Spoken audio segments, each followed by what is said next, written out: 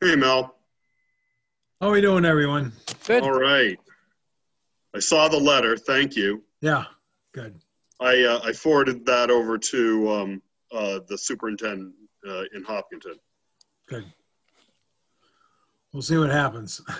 Right, right. Well, I think he's happy to know that that his representatives are responsive to what they hear at Rotary meetings.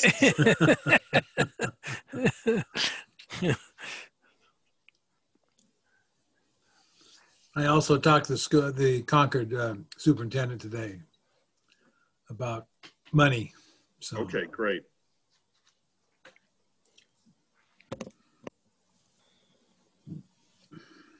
That's Kathleen Murphy.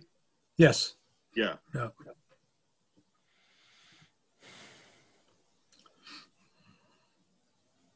Well, we're a few minutes after 4. I see we've got a few people that have jumped on. So you know, we don't need a quorum for this type of stuff because we're not taking any votes on anything. What do you think? Should we fire it up, Bruce? Bruce isn't frozen because his eyes are blinking. Bruce is navigating his audio, so Oh, okay. we may see a phone number call in here in a minute, which will Okay. also be. Let's wait a moment for that then. Oh wait, it says connecting to audio right now.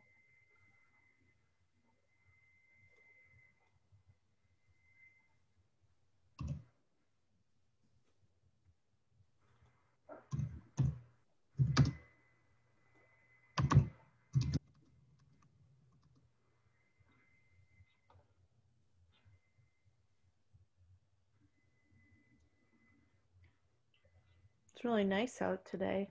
Oh, Gorgeous. beautiful.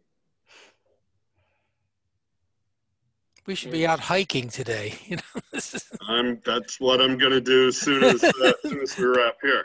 I'm gonna try to scoot out of here too and see if I can absorb some of the sunlight. and it was nice having that very soaking rain yesterday too. That was Oh, it was perfect. with more coming, I hope, this week. So that'll be good. Yeah, we definitely need it. Yeah. Yeah, we had the water director, Tom O'Donovan, at a DES this morning. We had we do a copy and conversation series once a month through Carsey, and he was saying, you know, there are parts of the state where basically like we need 11 inches into the ground to get just back to, you know, average. So it's really, the drought's pretty severe. What did we get yesterday? About 2? Yeah, Yeah. so. That's a good rain. And it was perfect too. Oh, it because was. We had a couple batches where it was hard for 15, 20 minutes. Yeah. But it was this nice soaking, you know, rain, drizzle rain. So I think that really got absorbed well. So. Yeah. Well, now with the ground relatively wet, the next rain that comes, there'll be less runoff, and it'll go in a little easier. You won't have all that beating up on the surface that you have when the ground's so hard. So. Oh, it's like cement. Yeah. Yeah.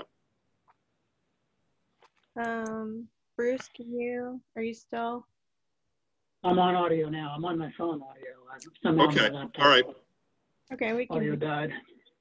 So you've got audio. So why don't we get this going? I see we've got a couple of attendees here, Great. but Mel, you're all set? So I'd like to welcome everybody to our now, I think, twice monthly extended public comment session. And I think, as everybody knows, we do open up our regular commission meetings for public comment at the end of the meeting. You know, usually we're running a little bit late, and it's been a long time, so this gives, I think, a little bit better opportunity for people to share their ideas and thoughts with members of the commission. The Carsey School, the commission works with the Carsey School, and the comments are collected and sent to all the the commission members, as well as documented and available for public view on the commission website. Let's see. Let's see. We've got, in addition to public comment, the commission does have a substantial public engagement process, also managed through the Carsey School and New Hampshire Listens. And you can follow this during live or recorded meetings available through the commission website. And you can also leave comments and ask questions through the commission website too, or by email, which can also be sent through the commission website. And just for make sure everybody has it, the commission website is Carsey, CARCY.unh.edu/school-funding. And to email the commission, you would send email to schoolfunding, all one word, .commission@unh.edu. I guess before we open up the floor, again, this is public comment, not Q&A. And the reason for that is because what's important to members of the public is really important for the commission to hear. And with that, I'll just sort of check with Jordan. Are there any tech issues that have been reported on this? No, we're looking all good on the tech side as far as I can see. Okay, great. I guess we'll do a real quick roll call just to make it an official meeting. Luno from Hopkinton, Myler. Myler from Port Clyde, Maine. And Ames. Dick, you're muted. I'm working on it. Yeah, I'm here in Jaffrey in my home office, and I'm alone. Great. And Zanchuk? I'm in my work office in Jaffrey. And Carrie Portry? I'm in my apartment in Dover, home alone. And Jordan Hensley? Jordan Hensley here in Dover as well. My fiance is also here. All right. And Bruce Mallory? Well, Bruce's audio was muted there for a moment, but he's here. Jordan, you wanna handle the door? So anybody that would like to let us know what's on your mind, please either raise your hand and Jordan can let you in. And if not, we'll wait a few minutes to see who might drop by. But it is a beautiful afternoon, so I know Carrie's really got in mind getting outdoors.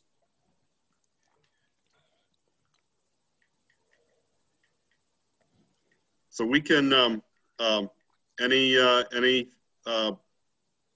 members of the commission want to sort of lay out any thoughts, or you don't have to. We got commission meetings. Save it for that.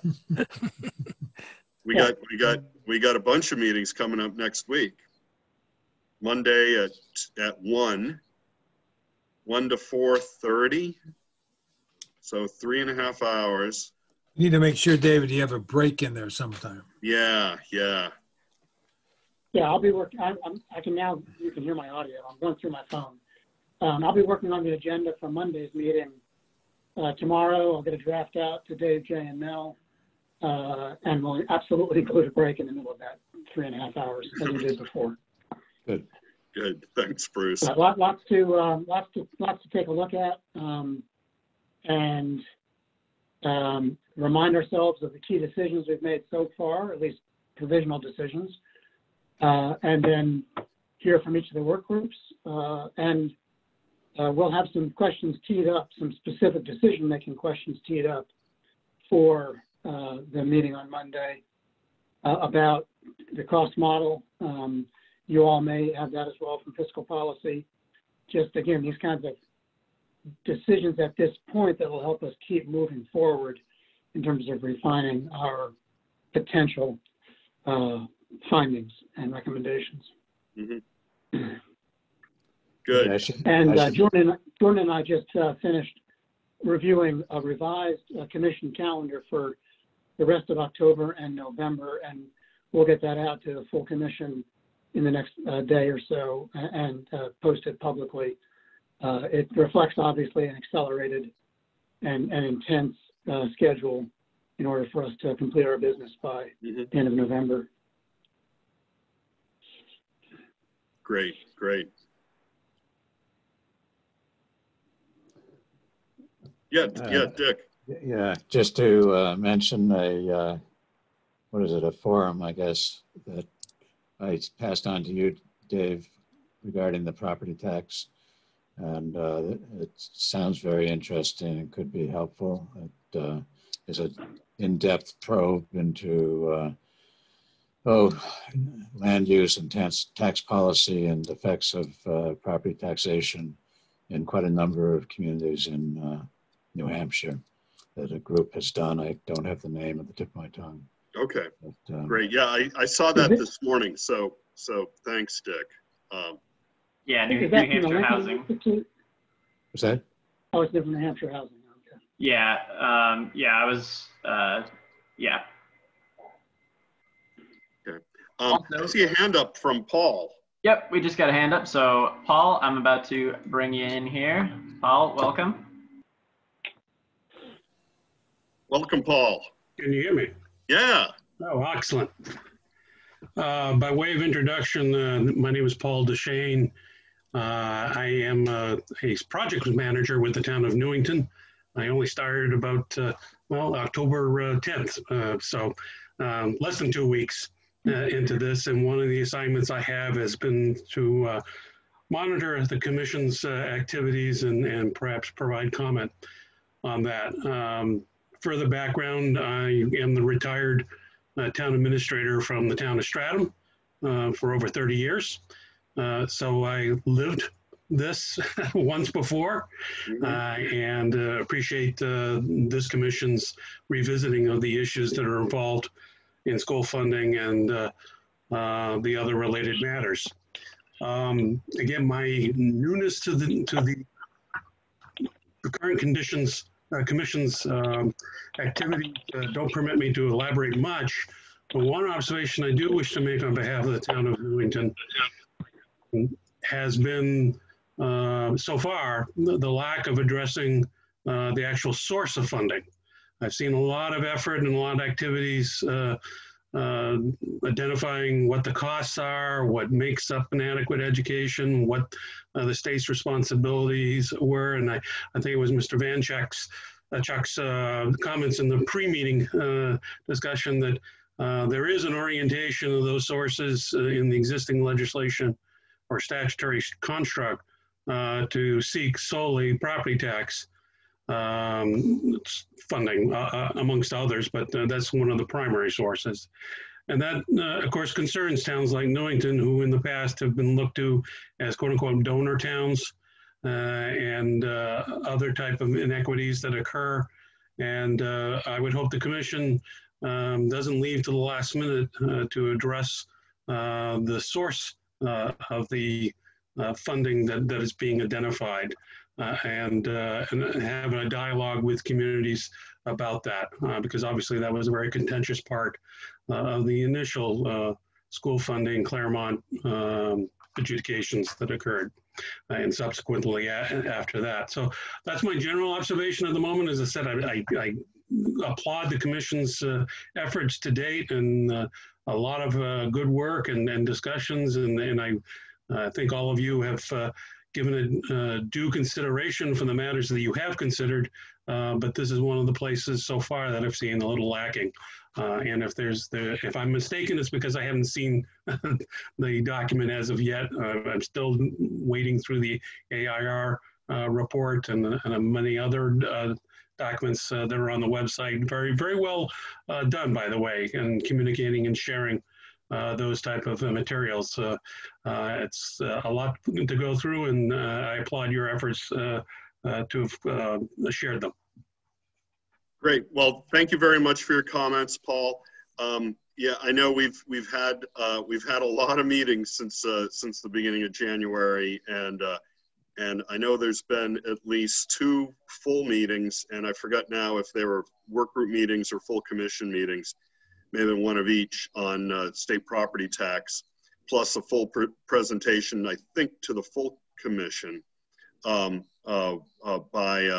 Fred Bramante, also on state property tax. And then we've also had, I think, an in-depth meeting with the Lincoln Institute out of Cambridge. Is it Cambridge? Yeah, that's right. On property tax. So there's been substantial dialogue on that, and perhaps, Paul, we can probably I don't know if we can email Paul the dates of those meetings, because the recordings for those, the video and the minutes for those meetings are all available online. If that would be helpful to you, Paul. It certainly helped me target. Yeah, because with all the meetings, I don't know how well they're indexed on there. So yeah, we have them indexed by date more than topic. Although if you go to the resource pages, we do have a section of resources devoted totally to property taxes. There's also a state level resource section focusing on a lot of different states and in some of the ways that states have tackled school funding, but in particular the New Hampshire section does look at some different tax issues. But if you'd like to, Paul, if you email the commission at schoolfunding.commission@unh.edu, we can I'd be happy to find those dates and send them over. So Jordan, just seeing like, not trying to pile more work on an already overworked and overburdened group here, but maybe there's a do-it-yourself way of doing this. If Paul were to look at the calendar that's on the website, would that have subjects that were talked about? No, it's right. Just going to have the dates. It'll tell you what type of meeting it was. If it was fiscal policy or adequacy. Yeah. I mean, you could easily look through the dates and see when fiscal policy meetings were, which is when we discussed tax policies. And those, if you go to the specific dates, there are documents, and notes that outline specifically what happened. But right, but that's having to peck around in each of those. In each of those things. So the calendar doesn't have sort of like, the 2 or 3, I mean, most meetings we talk about 1, 2, or 3 things. And so the calendar doesn't have those enumerated. All right. So yeah, Paul, we'll try to get you something if you can email the commission. So thank you. All right. I'll put a couple in the chat to everybody just as we're going here. Yeah, usually I can, as I drill down by agenda and congregate around certain work groups to identify stuff. My work so far has not been a dearth of not finding information. It's been trying to discern what information I should focus on first. Right. So yeah, so we'll see if we can help you with that navigation. Thank you. All right, great. Thanks, Paul. I will share, I was also very interested in the dialogue yesterday with the representative from Massachusetts and their approach and how they determined foundation and what the state's portion of that foundation aid was to contribute, which was a different kind of dialogue than what we've had in New Hampshire. Yeah. No, that was good. Thanks for being online and listening to that. So that was very good. Great. Thank you very much, Paul. I think we've got another hand up. That we do. Let me bring Doug in. Doug, welcome. Good afternoon, Doug. Thanks. I just want to be here for 30 seconds. I'm on another Zoom. It started at 4 o'clock also. And so I submitted my public comment to Bruce and Dave, to you, and by email. And I just wanted to make sure you got it. And I'm headed out to the other meeting. thank you all for all the time you're putting into this. No, thank you, Doug. I'll check real quick. The most important, the most important thing is. I see it, yeah. Okay, the most important thing there is the problem with the middle school counts. That's still there. Some districts get fifth graders counted with an extra $8,000 and then sixth, seventh, and eighth because they have a separate middle school, some with fifth grade, some without. Those where the sixth, seventh, and eighth graders are in a K-8 school get $0 extra dollars. And that's a huge difference when you add that up over the number of sixth, seventh, and eighth graders. And it's because they didn't use the right data. The actual enrollment by grade for every district is available for every year going back decades. And it's really important that that be fixed, or you're going to end up with the districts that suddenly see themselves not getting what other districts get in terms of estimated cost up in arms. I just leave it at that. Okay, great, Doug, thanks.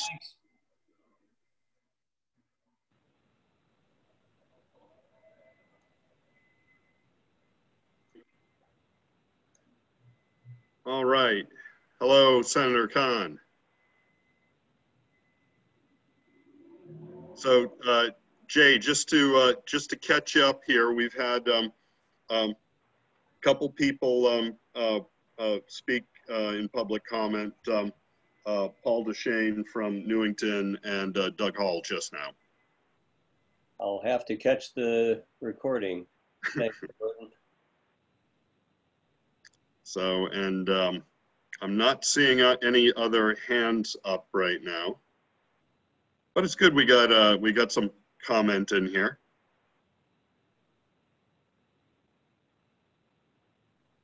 So we can wait for another minute or two, see if